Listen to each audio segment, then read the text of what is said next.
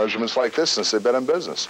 See, by measuring around you, it doesn't matter who you are, unless you're born with deformity or had some kind of operation.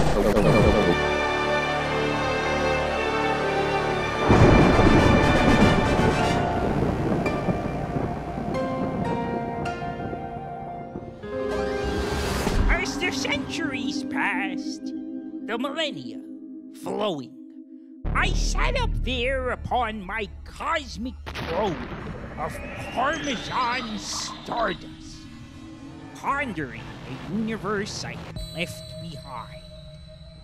With unlimited free time, I started watching The Love Boat. And The Love Boat was one of those shows that everybody watched, but nobody ever really liked it. I never understood it. The boats never had sex with each other. None of them even have big boobs. Don't need big boobs to be feminine. Look at Liberace. Charlene Rivers, I've spent eons watching The Love Boat on MeTV. And every single time the last 2 minutes get cut off, an entire species have come and gone, and I still don't know how any Love Boat episodes end.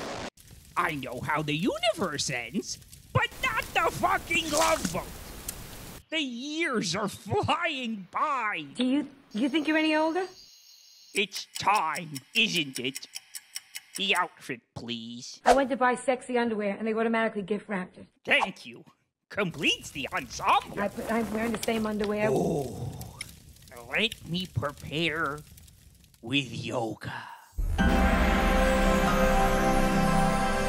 To the ship, to the skies, marinara.